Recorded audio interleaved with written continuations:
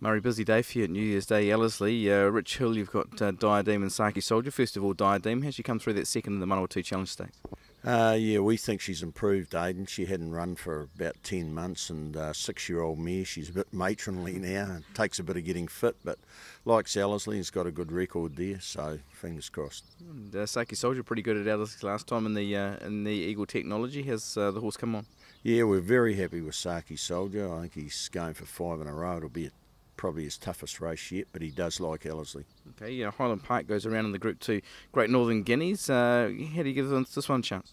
Well, he's been thereabouts. Whether he's good enough, I don't know, but he's a promising horse. Give him his test. Into the Cup, and a couple of runners here. Decorah, who runs in the last couple in Cup company, have been okay. Yeah, no, she ran well in the Waikato Cup, ran a good third, got the distance, that was the main thing. Likes Ellerslie, I think she's won a couple there, so a bit of rain would help her. Okay, and Show the World? Same thing, a bit of rain, just a bit of fire out of the track was possibly too hard for him at Te Rapa.